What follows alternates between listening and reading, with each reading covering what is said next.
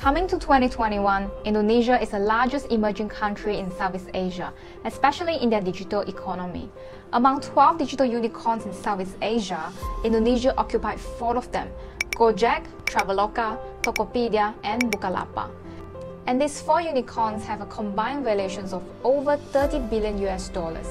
Even Malaysian-only unicorn, our Grab, has moved to Singapore. There's always been comparison between Indonesia and Malaysia.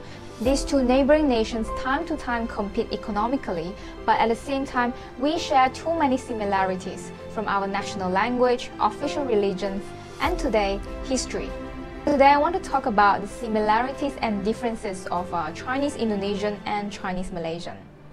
Hi, my name is Evan and welcome to another video of Fearless Passport. In the past 2 years, I spent quite some time working between Malaysia and Indonesia. And I want to share with you my observation of both Chinese Malaysian and Chinese Indonesian in a short form called Cindo today. Before I make it to Indonesia, I used to have some kind of stereotypes towards the Cindos. In my impressions, I thought all of them, the Chinese Indonesians, are very rich. All of them cannot speak, write, nor read any of the Mandarin. And in my opinion, probably a lot of Chinese mainlanders and a lot of Chinese Malaysians' opinion as well, it is a pity because they cannot preserve their ancestral culture like we do. But the truth is always surprising.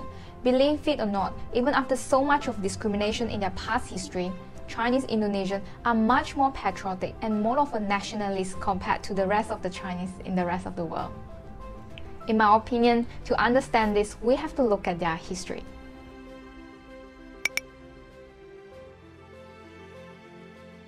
Do you know Indonesia has the largest Chinese populations out of China, Taiwan, and Hong Kong?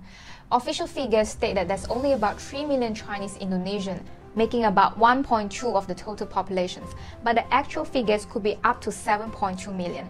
One reason of the discrepancy is that over the years, there has been a lot of intermarrying between the Chinese and the local Indonesian groups, making it difficult to define what a Chinese really means. Another reason is some might find it very reluctant to identify their ethnic groups. In Malaysia, although the Chinese Malaysian make up about 20% of the populations, but number-wise it is about 6.4 million people. Compared to Chinese Indonesian, we are about 1 million differences. Same like the Chinese Malaysian, the Chinese population in Indonesia started to expand especially between 1870 to 1930 under the ruling of Dutch colony known as Dutch East India Company, VOC. Back then, most of the Chinese took part in major economic roles such as traders, skilled laborers, and middlemen between the natives and colonizers. So here's the problem. The Dutch split the Indonesian social hierarchy into 3 levels, with the Dutch on the top, Chinese in the middle, and native at the bottom. Over the years, the stereotypes that the Chinese controlling the Indonesian economy were imprinted way too long. The largest cultural assimilation were done during the 32 years long reign of Suharto, which is the second president of Indonesia. For the Chinese, the development of local Chinese society and culture is based on 3 pillars. First, the clan association, which is 客家会馆 or 潮州会馆, 福州会馆, etc. Ethnic media, which is newspaper, and also the Chinese language school. During Suharto years, he placed rigid restrictions to wipe off Chinese identity on Chinese who chose to become Indonesian citizens. In 1967, presidential decree banned Chinese New Year celebrations and Chinese arts.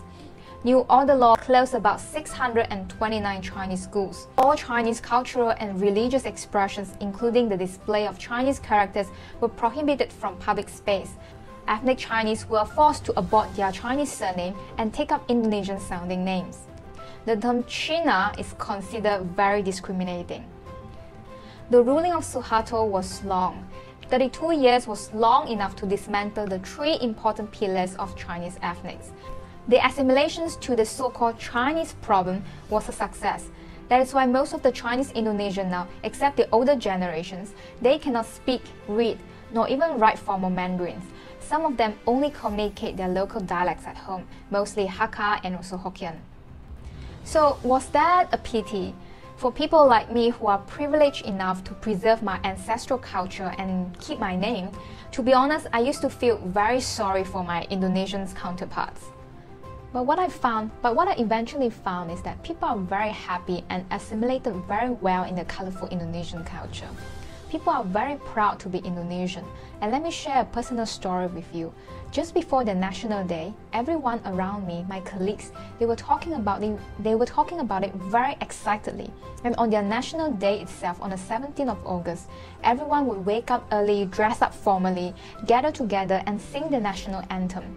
And that was what happening at the place that I work. I mean, everybody is very serious about their Independence Day.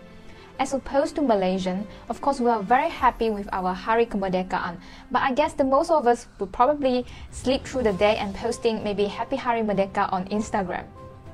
From the outsider perspective, because we are so used to see people with our own point of view, we used to think, for example, North Koreans are doomed, the Chinese mainlanders has no rights to express against their government. In this case, the Chinese Indonesian lose their ancestral language, but in their day-to-day life, they don't really need formal Mandarin to communicate.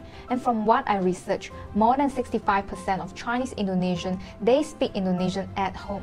So they don't really feel the urge to learn the language. So who are we to judge, right?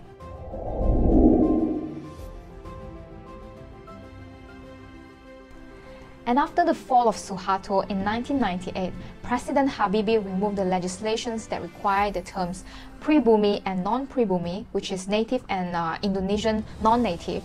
The next president, Abdurrahman Wahid, recalled the legislations that forbid the practice of Chinese culture, and then he permitted the use of Chinese Mandarin in public.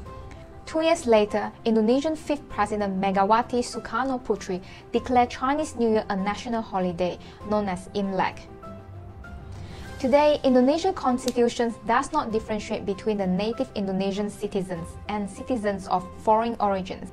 In their Article 27 says that all citizens shall have equal status before the law.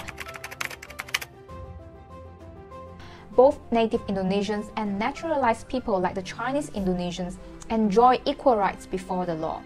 All of them considered as WNI, which is Warga Negara Indonesia. All WNI has equal rights to exercise businesses, equal education opportunity, no favors of any ethnics or special treatment. Now, let's take a look at Malaysia. In the Malaysian constitutions, there are at least 2 articles, Articles 153 and Articles 160, that states the responsibility for safeguarding the special positions of the Malays and natives of Sabah and Sarawak. Though all Malaysians, we enjoy unity, peace and harmony, but political-wise, we were still separated by the Bumiputra and non-Bumiputra status. In front of the law, we are not equals in purchasing a real estate. There is not equal education opportunity, there is quota to enroll into local university. We are not equals to purchase government bonds like the Amanah Saham, and there is Bumiputra ownerships in public listed companies. In short, the Chinese Malaysian and Indian Malaysian and other non-native races, we are not always equals before the law compared to the natives. But of course, this video is not meant to spread hate.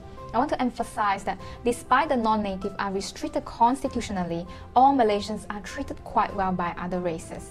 We are very privileged to maintain our culture, observe our religions, and speak our language.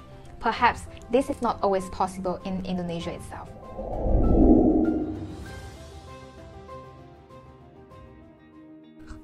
So, if you happen to be in Indonesia one day, the word Cina to describe an Indonesian with ethnic Chinese is still quite sensitive. I used to make such mistake as well, because in Malaysia we are okay with Uncle Cina, which is the Chinese uncle, or Kedai Cina, which is a Chinese shop.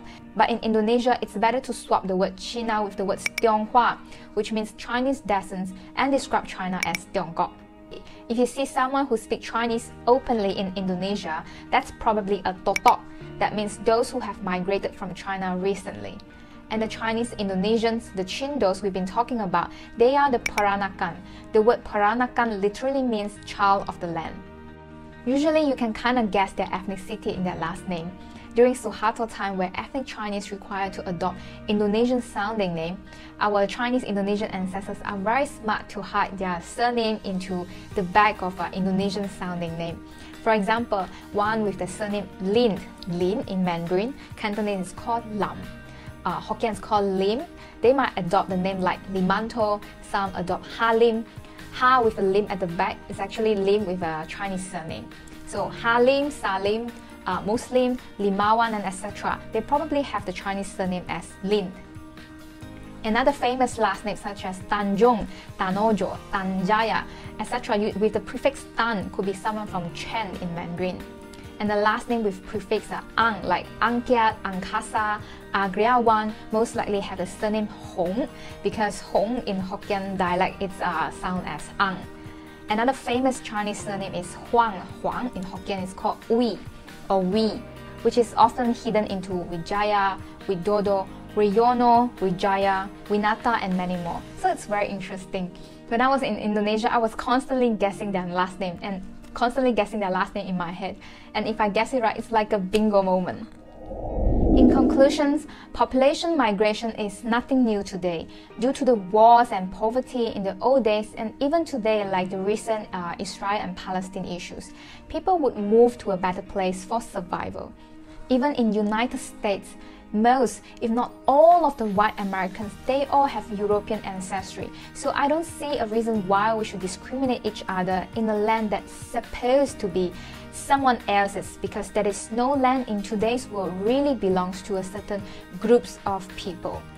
And for many immigrants like Asian Americans, African Americans, Chinese Malaysian like me, and Chinese Indonesian whosoever, the fact of matter is that most of us come from second or even third. For me, I'm the fourth generations of the family. People were born here, we all grew up here, and we have pride of the country that we all identify ourselves with. The feeling is there, we love our country. Everyone works as hard as anyone else, and the last thing we need to do is to fight among ourselves about how certain ethnicity or skin color supposedly to own the land or entitle the land more than the others. Last but not least, I am very proud to be an anak Malaysia, really. So share with me in the comments that what you think of today's video. Do you know about your ancestry and which generations are you in the country? Show me a thumbs up, subscribe to my channel Fearless Passport, turn on all for the notifications for more authentic travel stories. Follow me on Instagram as well, as I also share things that I learned along my backpacking journey in the bite size. So thank you for watching, bye!